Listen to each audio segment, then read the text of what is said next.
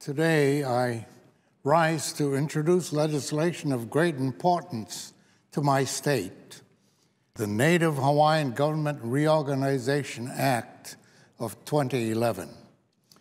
This bill will ensure parity in federal policy as it relates to the Native Hawaiian people. It would put them on equal footing with American Indians and Alaska Natives. In 1993, I sponsored a measure commonly known as Apology Resolution. This resolution was signed into law by President Bill Clinton. It outlined the history prior to and following the overthrow of the Kingdom of Hawaii, including the involvement in the overthrow by agents of the United States. In the resolution, the United States apologized for its involvement and acknowledged the ramifications of the overthrow, and it committed to support reconciliation efforts between the United States and the Native Hawaiian people. However, additional congressional action is needed. My legislation allows us to take the necessary next step in the reconciliation process. The bill does three things. First, it authorizes an office in the Department of Interior to serve as a liaison between the Native Hawaiians and the United States. Second, it forms an interagency task force chaired by the Departments of Justice and Interior and composed of officials from federal agencies that administer programs and services impacting Native Hawaiians. Third, it authorizes a process for the reorganization of Native Hawaiian government for the purposes of a federally recognized government-to-government relationship. Once the Native Hawaiian government is recognized, an inclusive democratic negotiation process representing both Native Hawaiians and non-Native Hawaiians would be established. There are many checks and balances in this process. Any agreements reached would still require the legislative approval of the state and federal governments. Opponents have spread misinformation about the bill.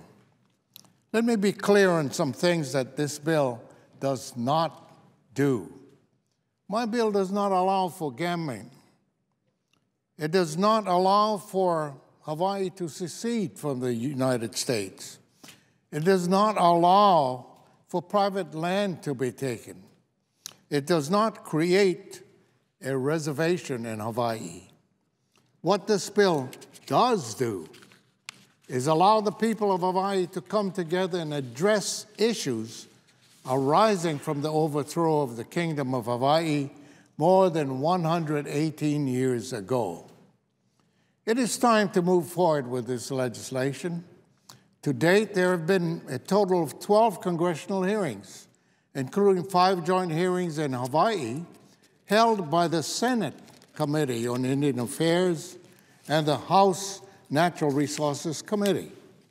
Our colleagues in the House have passed the versions of this bill 3 times. We have a strong bill that is supported by the Native communities across the United States, by the state of Hawaii, and by the Obama administration. Last week, I met with officials and community leaders in the state of Hawaii to share my intention to reintroduce this legislation. I received widespread support. This support was not surprising. A poll conducted by the Honolulu Advertiser in May of last year reported that 66% of the people of Hawaii support federal recognition for Native Hawaiians, and 82% of Native Hawaiians polled support federal recognition.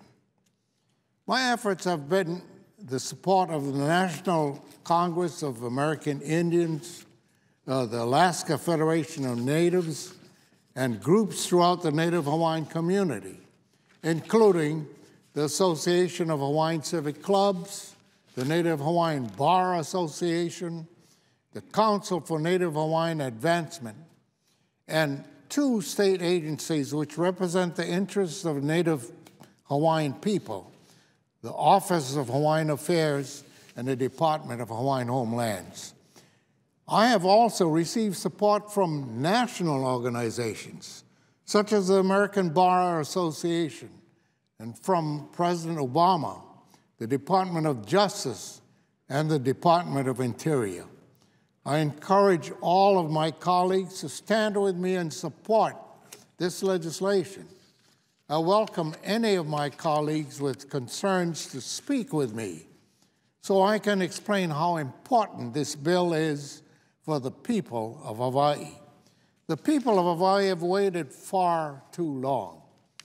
The United States has federally recognized government-to-government relationships with 565 tribes across our country. It is time to extend this policy to Native Hawaiians.